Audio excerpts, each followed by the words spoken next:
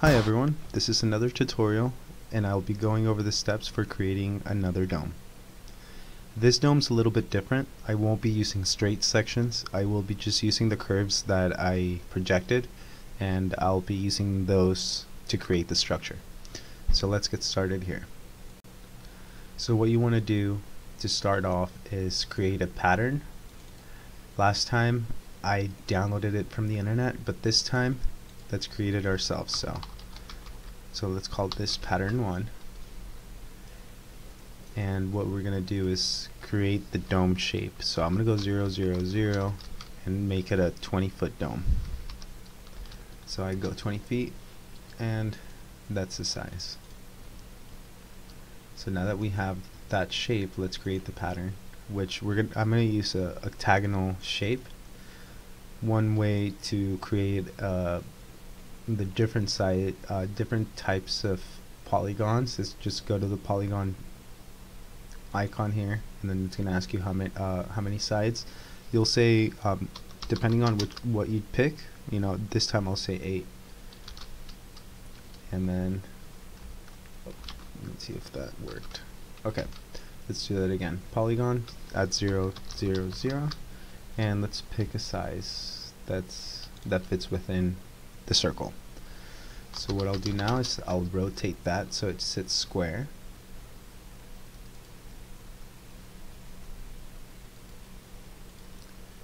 And I will go there and then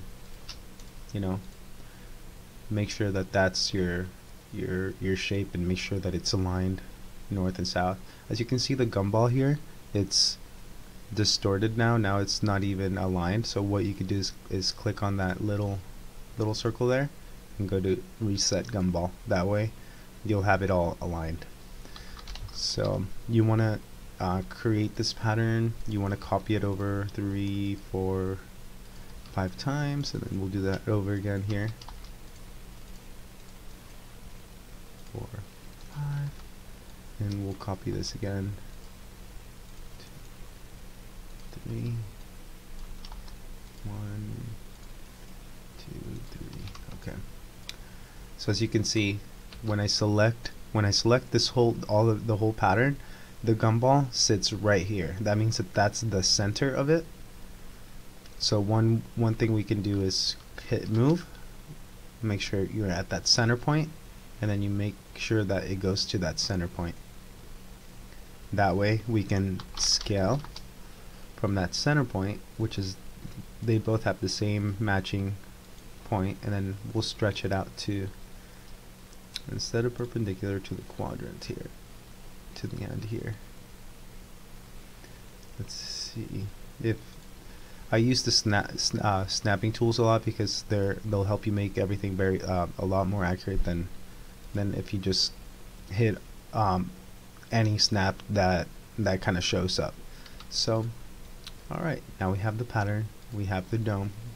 Let's go here, we'll change that layer, and then what we're going to do is select all of these, select all objects, explode it, and then select duplicates. That way all those were the lines that were overlapping. We can delete those. That way we just have only these selected. Let's see that. The selected, which we can see how many of them there are. I think here 1,381 curves are created here. Okay, so we have that. We can lock this, we can lock that, and we want to create the dome.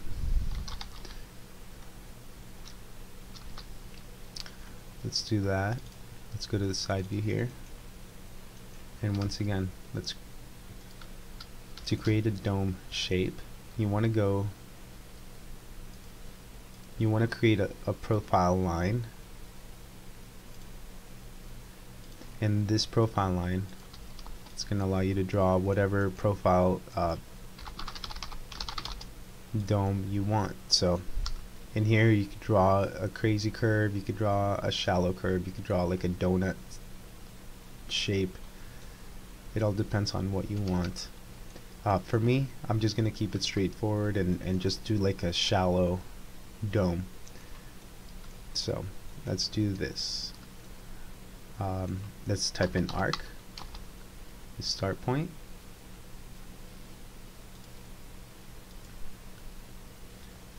the end point, and the direction. The direction is going to be this way. You can go up and it can create a different style. You can mess around with this a little bit.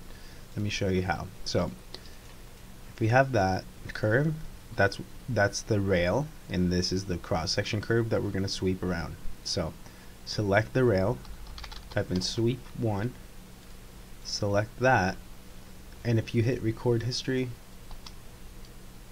you'll see how you can play with it a little bit. So let's just keep it at freeform. That's okay. Is that if that's not the size and the shape you want, then you can go ahead and mess with this curve. So if you hit F10, you'll get the same control points that you had when you created it, and you can start seeing like, okay, this is kind of a nicer design or whatever. So that's the way that you could even take the rail and distort it. So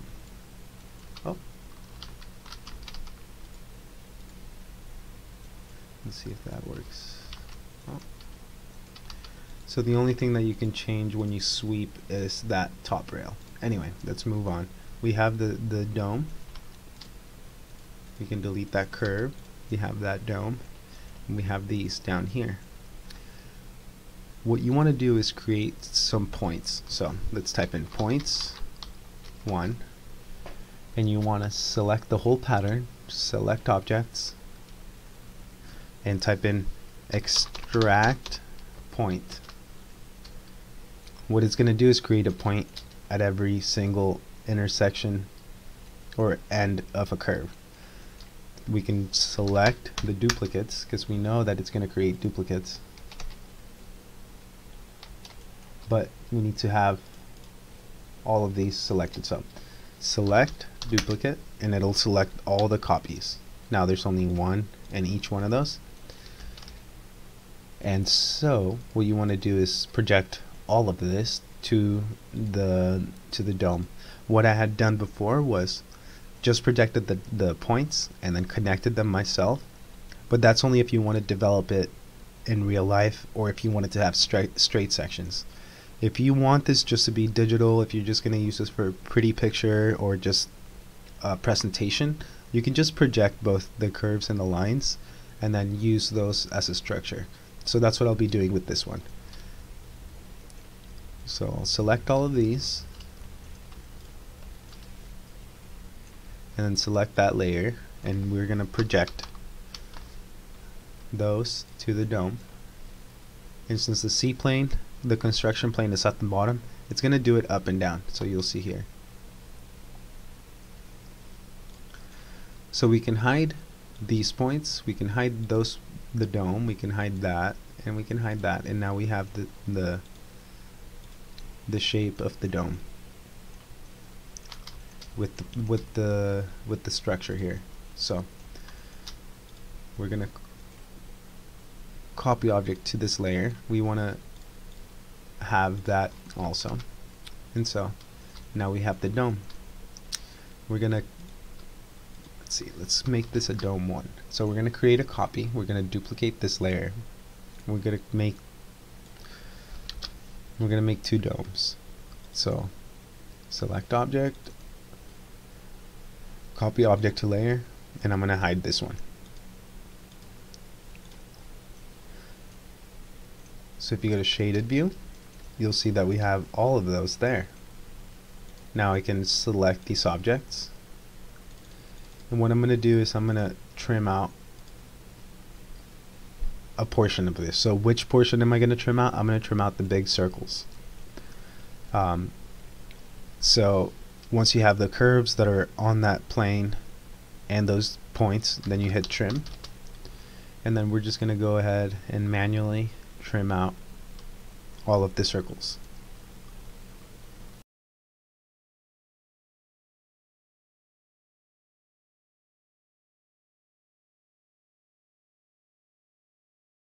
Okay, I think we're done here. So now we're gonna hit escape and let's take a look.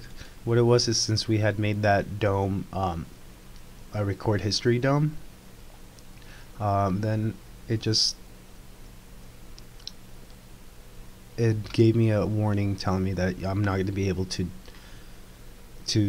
distort it like I did before, how I showed you before. So okay, we have that. We also have another dome, but what we're going to do with this one is select the objects. We're going to offset, or we're going to join them together. Make sure that they're all because there's some sections that are not that weren't put together. You saw that they were kind of split in half. So now we joined them. So now let's offset the surface, and they're all going to go in the same direction because they all came from a dome that was in the same direction. So okay, let's make this 2 and 3 inches tall. 3 inch. Make sure it's solid. Yes. Delete input. Well, we're gonna say no because we want to keep those, and we're gonna put the new ones on layer 5. Okay. Okay, so we could hide those. Now we have all of these cool little triangles sitting out in space. Okay, so let's go back to here where we have all these objects here. Now let's create, this is pattern 2. This is the 3D pattern, and then this is going to be solid 1.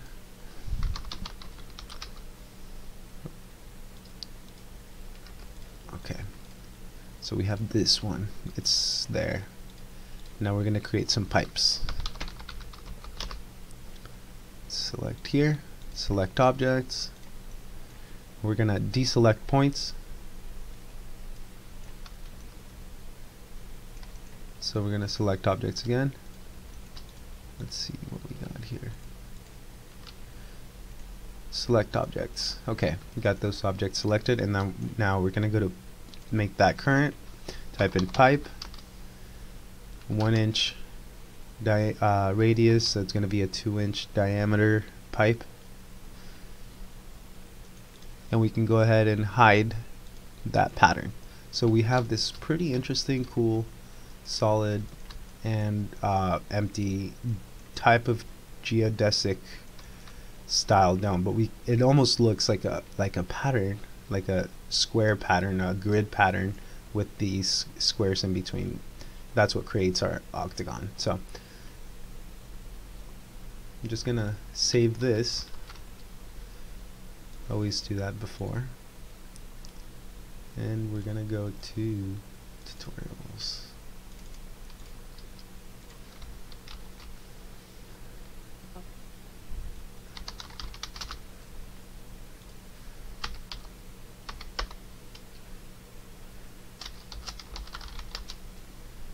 Okay. As you can see, it's just a matter of building little by little from what you started. Okay. The default line is there. I'm going to hide that, and I'm going to hide that. I'm going to bring back the dome. Or actually, let's see what it looks like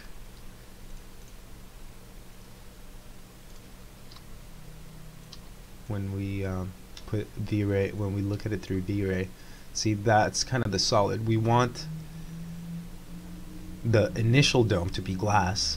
That way we can, let me show you. So if we have that, and then we choose to put the original dome there, you'll see that when we look in the rendered view, it kind of creates that like a pop out. So if we make that dome, if we make it transparent, we just make it like this, then we'll start seeing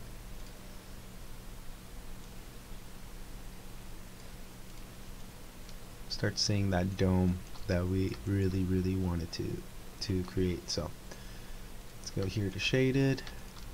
That's basically what I wanted to show you. You can project lines. These are actually arcs because they're projected onto the actual surface. And so yeah, that's the tutorial on how to create a dome with a pattern, but not just with the pattern and pipes, also with glass. And if you wanted some solid sections, you can also create them that way. Here I'm going to go through the steps fairly quickly on how I'm going to render this project.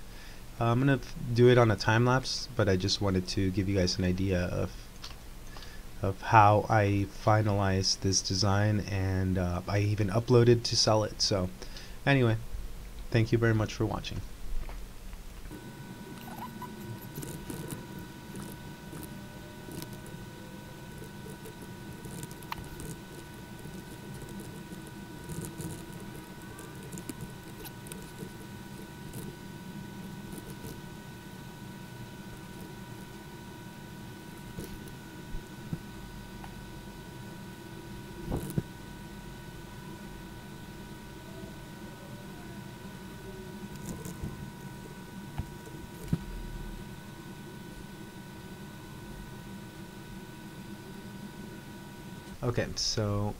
Okay, so here is the final render. It looks pretty good. I created some landscape here on the outside, like a little trail on the outside, and put in a scene with a shiny ground. And so yeah, this is kind of what you're gonna end up with.